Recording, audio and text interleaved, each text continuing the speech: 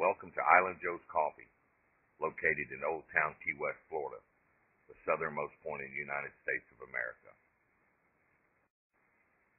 Several years back, after a year of back-to-back hurricanes, my family was unable to find a cup of fresh roasted gourmet coffee pretty much anywhere in the Florida Keys. So being islanders, we took matters into our own hands and began roasting our own coffee. We started roasting our coffee at a gas station, which my family owns.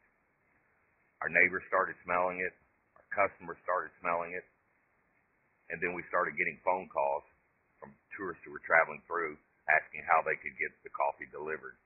Hence was born islandjoescoffee.com. Truly an American dream.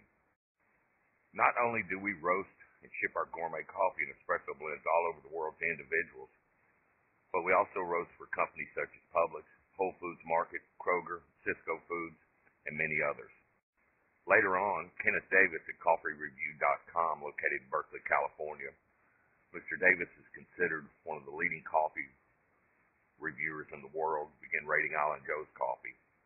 The ratings that he has bestowed upon our company has placed us in the top 5% of coffee roasters in the world.